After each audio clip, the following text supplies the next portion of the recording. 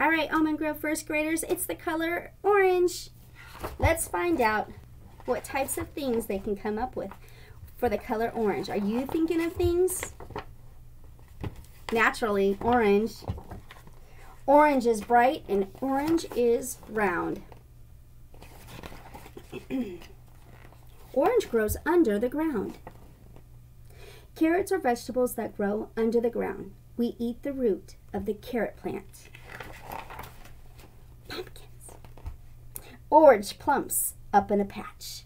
Orange pumpkins grow on vines that twist along the ground. You can scoop out pumpkin seeds and carve faces into pumpkins. Orange makes a winning catch. Softball and baseball players catch balls in orange leather gloves. A good glove keeps players from hurting their hands. Yes, it does. Orange floats down from the trees. Some leaves turn orange in the fall. The leaves dry up before falling off the tree. Orange can melt and orange can freeze.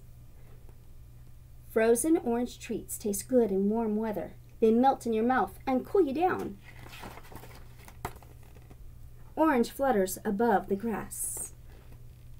Monarch butterflies are insects with 4 orange wings. These butterflies flap their wings slowly. They flutter through the air. Orange shows cars that they can pass. Bright orange is an easy color to see. Orange cones help drivers pass by work areas safely. Orange can spin and orange can bounce. The first basketball looked like a soccer ball. Today, most basketballs are the color orange. And orange can prowl and orange can pounce.